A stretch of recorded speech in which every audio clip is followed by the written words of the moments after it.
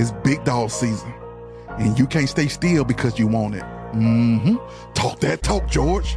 You still scraping your plate because you're hungry. Talk that talk.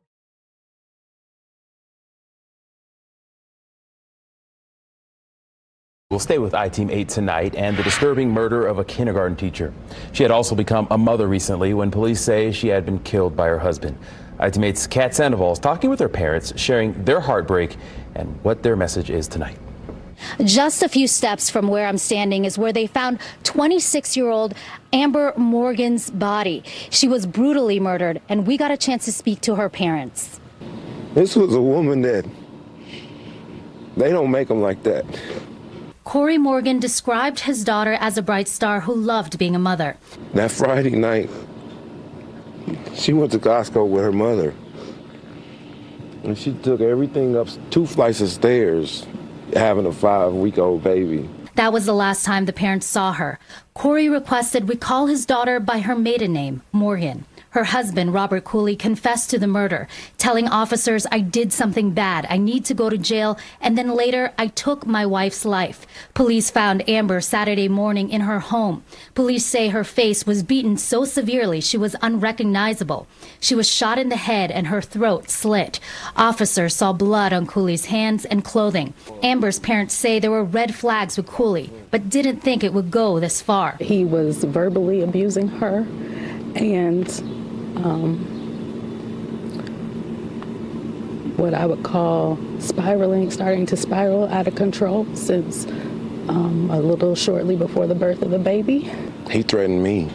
He tried to engage in a physical altercation with me. Amber's mom tells us Amber asked for a petition for dissolution of marriage papers the night before she was killed. We think that he tried to confront her, and she told him something he didn't want to hear. Amber was a kindergarten teacher at Victory Prep. She taught there for a year. She just cared for others deeply. She just had a history of connecting with anyone. Her husband faces a preliminary murder charge and is in Marion County Jail without bond. The parents tell me they will be adopting Amber's 5-week-old baby named Audrey. I'm iTeammates Kat Sandoval, Wish TV, wishtv.com, or follow us on Facebook for updates. Good morning. Today is Wednesday, June 5th. The year is 2024. Another tragic case of a wife shot and killed by her husband after they just gave birth to a baby. I saw this story a few days ago, and I said I was going to do a video about it because I was kind of... this happens so frequently now in our community. Black men deciding to harm or hurt or kill their wives and girlfriends for whatever reasons. They said she was unrecognizable. And you just wonder what could have happened in that relationship for him to choose this type of violence against her, a kindergarten teacher. You just have to wonder what could have taken place. Possibly nothing. Just another angry person mad at the whole wide world. There's even a point in the news report where he said the father almost did get into a physical confrontation with him. You just have to wonder, what were they thinking? I don't know what causes these relationships to go so bad that these men make the decision to kill their partner. It's just weird to me. And this is a tragic story. You have to wonder what is going on in their head that they feel like they have to kill this person, that the person shouldn't be alive, but that they're so angry. I was trying to see, and I think they said something about they had previous violence before.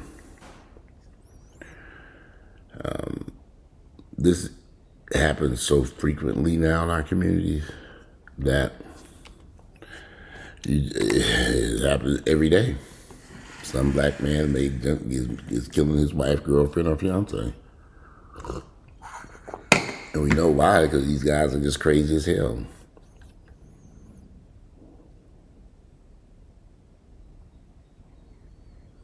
Yeah, we know why. Let me see. What is this? Let's see, what was this? I was trying to find that news article to it. Hold on, I just saw it. It's somewhere over here.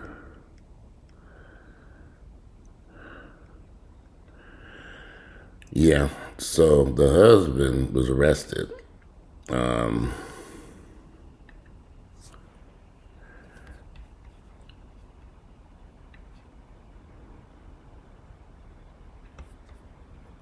She was 26 years of age, Amber Morgan.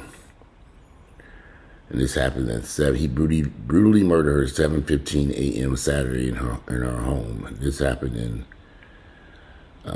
Indianapolis. Yeah, that was in Indianapolis, Indiana. Well, I don't know. I think it's very horrible. The police report says her face was beaten so severely she was unrecognizable. She was shot in the head and her throat was slit. Officers saw blood on Cooley's hands and clothing. Her husband, Robert Cooley, confessed to his wife's murder. According to court documents, he told officers, "I did something bad. I need to go to jail. I took my wife's life." Amber's parents said Amber and Cooley had been together about 4 or 5 years. There were red flags with Cooley, but they didn't think it would ever go this far. He was verbally abusing her and starting to spiral out of control shortly after the birth of her baby. Amber's father said he threatened me. He tried to engage in a physical confrontation. Now I'm looking at something. Let's see something. There's a picture. They must have the wrong picture. Because they have a picture of a baby here, and it's a white baby. And on this link, I'm like, okay, this can't be correct. That must be the wrong picture of the baby. Well, we know domestic violence is a serious issue in our communities.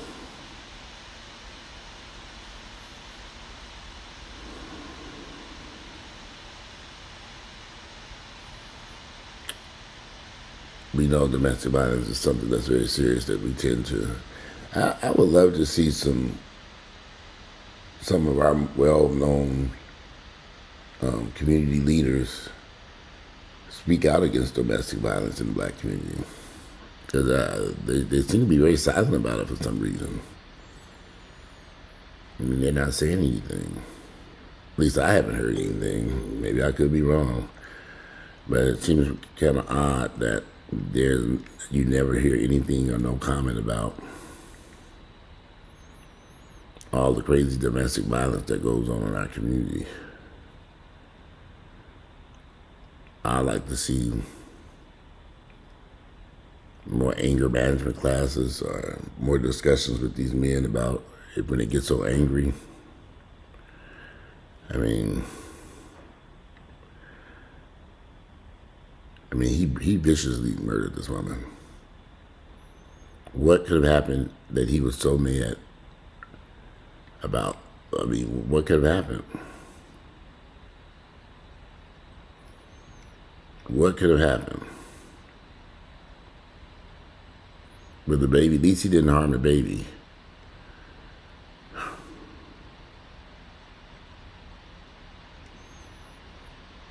And they're showing a picture of this baby, and I wonder, is this the child? This must be a different video. No, okay. I was about to say that was a different video. I'm like, okay. They keep showing that baby. It's a different video. It was a white baby. I'm like, wait, did she have a white baby? I'm pretty sure he's the father of that child. Now he didn't kill his mother, killed the mother. Yep, but y'all, it happens every day so frequently now, it's just ridiculous. I believe it's every 5 hours a black man kills his wife, fiance, or girlfriend. And there were a few more stories that I saw, but this one kind of stood out to me because they were so young. Y'all be careful out there.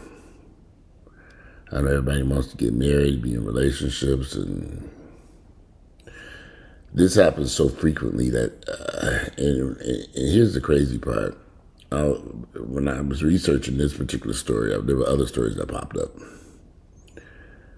And a lot of these men are educated, have great jobs. I think one was a city councilman or something who killed his wife. There were so many different stories. I was like, but I chose this one. There was a lot that I was, as I was Googling husband kills wife, trying to get to the news article. I did get to the news article, but along the way, the journey to the news article, I saw all these other stories. And I thought, wow, I mean, and they were all black men, every last one of them. Yeah, we know white folks do it too. Yeah, we know. But anyway, I was wanting to, I need to, somebody told me about a shooting that took place in Akron, Ohio. I haven't had a chance to look that up. I was busy over here dealing with a situation with a painter who came into my house to do some painting work. You know, y'all had this man came in here just to paint some kitchen cabinets. I just want them, not bathroom cabinets, I want him to spray them. Just paint them. 2 days of arguing with him about the quality of the work that he did before he finally got it right. He literally came in here and splashed the paint on there. And I said, okay, this ain't gonna work. First off, it's the wrong paint. It's not gonna adhere to the cabinets. You need to take that off. He had to strip the paint off the cabinets. And he had the nerve to call his daughter over to translate.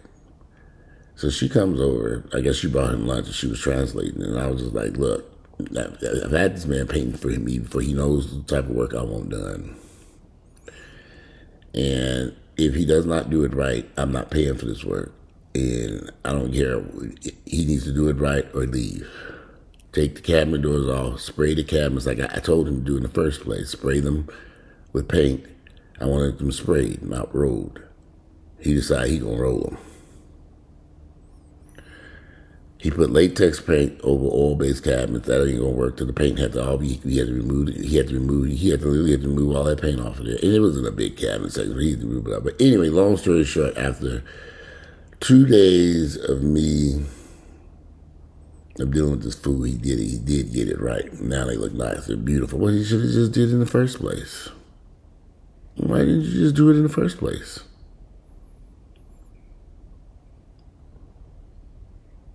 I mean, sometimes people get on your fucking nerves.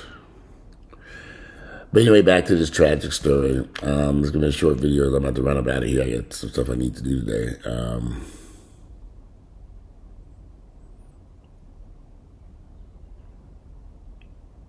I just think it's a very tragic situation. But something that happens frequently in our community to the point that it's scary. You just don't know who you can trust anymore. You that angry, you that mad, he slit her throat, he beat her till she was unrecognizable. What could have happened in that house? What? What could have happened?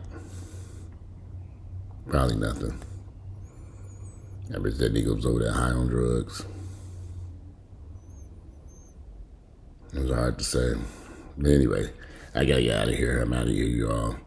And I'll speak to you all later. There's a couple other videos I want to do today. But I wanted to get this one out. I was going to do this one yesterday. But I was unfortunately couldn't work because of that damn painter running around here fucking shit up.